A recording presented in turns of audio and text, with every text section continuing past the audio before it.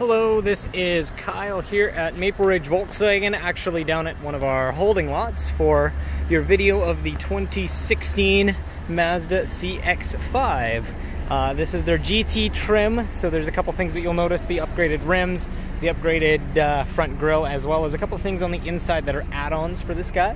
I go around the vehicle once just to show you the overall condition. Obviously in their white, I believe this is a specific pearl white for them.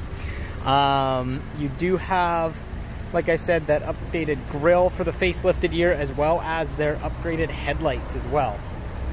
Those are different than some of the lower models that you would see. A couple of small things on the body, nothing too crazy, and stuff that can be either attempted to polish or with the right deal touched up. In the back here you have a whole bunch of space, as much as any other SUV would be, so you can see everything is in very good shape. It did have a fresh detail on it as well. Going to the back seats now, you do get obviously leather interior.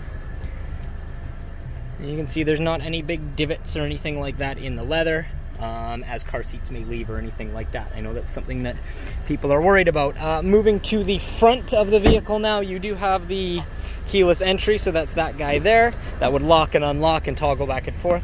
A full power seat, and again, more leather in good shape. The nice thing about Mazda in this generation, and I actually sold this generation for them, is the introduction of their palm selectors to control the screen here. So I'm doing everything down here just with my hand. You can go back and forth between all of their different settings there, different navigation and all that as well. So you can see it's got the full nav system.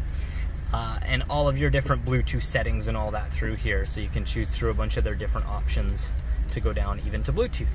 Heated seats, obviously, of course, and you do have the dual zone climate control, so you control your fan here, and then you control your specific temperatures. So the one is 19 and the other one is 15. When you go all the way down to low, they're both there because it is quite a hot day today. You do have their naturally aspirated 2.5 liter in this guy, so it pulls quite nice, but still has enough for good fuel economy. Like I said, I sold them in this generation and they did very well for us. Dedicated sport mode changes your gearing and all that stuff as well. You do have blind spot over on this side, and then of course, like I said, very low kilometers, I might add, just over 36,000. And you have regular cruise control, and then your controls for the Bluetooth and answering phone calls all on your screen there. If there's any other questions or specifically anything that I missed here, oh, and as well as the sunroof, if there's any other questions or anything I missed, please let me know, or if there's a specific option you were hoping to get as well, let me know and I can run down here and check for you. Other than that, I hope to see you soon, and we'll talk to you soon.